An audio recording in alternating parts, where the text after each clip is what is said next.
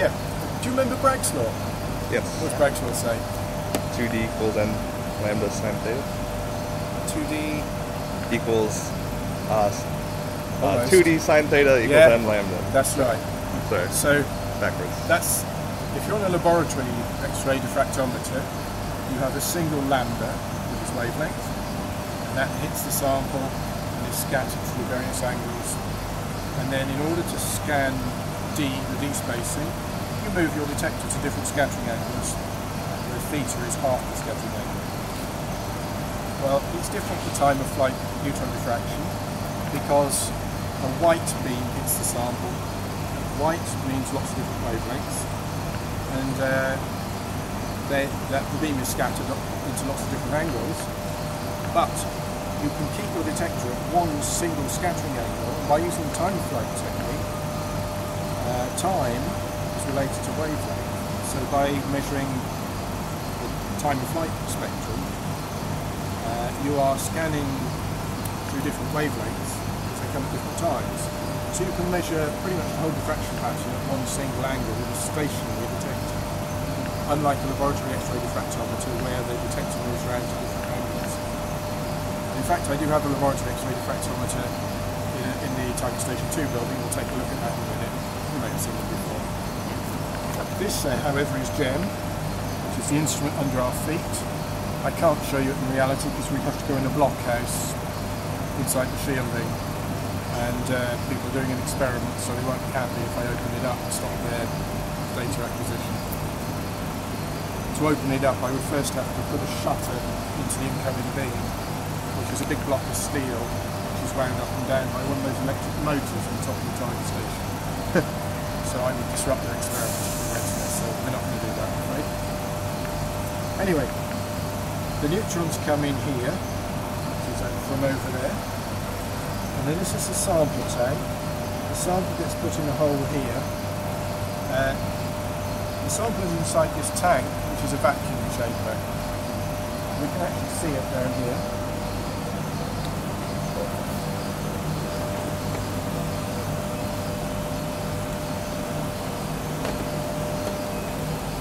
So if you look in here, you can see the flange that is on the top of this hole.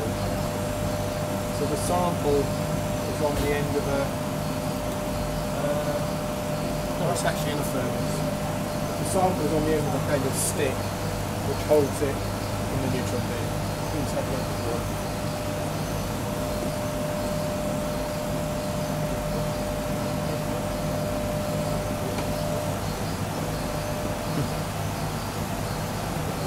So, in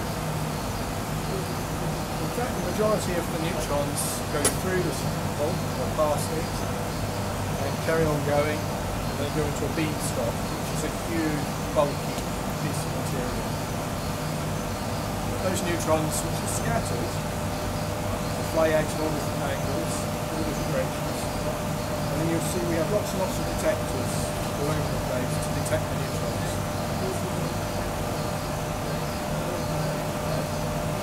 So we add up the signal from all these different detectors to get our final diffraction pattern.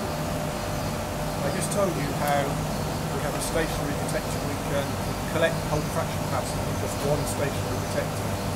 That's true. The intensity is weak. So in order to get good intensity, to get good statistical accuracy on our result, we actually have lots and lots of detectors. We have these on site.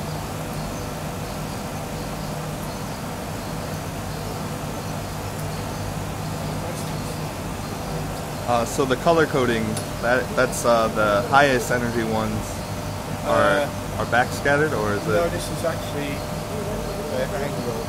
So this is a very small scattering angle. This is just 1 to 3 degrees. The backscattering 142 to 171 degrees. So the colors had nothing to do with like no. the. Well, it is roughly speaking rainbow if you look. Yeah. But it indicates angle. Right. Not really. It doesn't indicate energy. Okay. No. The same energies are used at all different angles. Okay. I like using the rainbow colour sequence just because it's a well-known sequence of colours. Right. That we all know. different bits of them, red, orange, yellow, etc. Okay. This is a sample changer. It allows us to lock the samples in an automated fashion. So you'll see underneath we have a kind of a carousel, and we can load that up with up to 20 samples, and then under computer control it puts them each in the bin one after the other. Ah.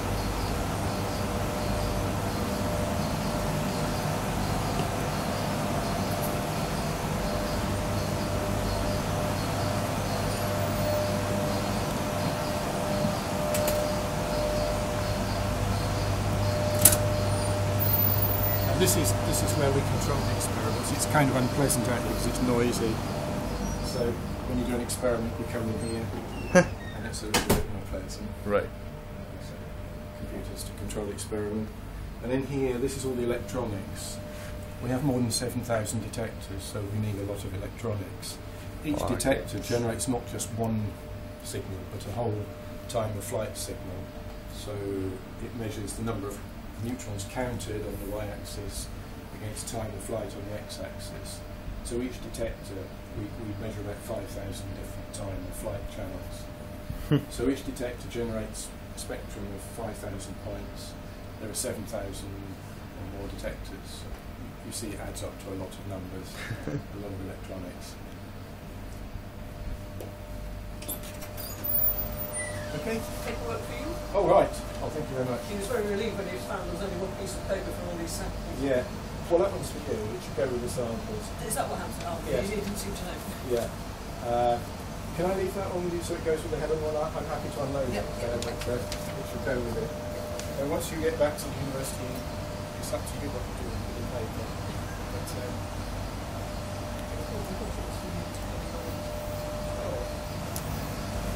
Super asked me to keep them or display them. I don't think so.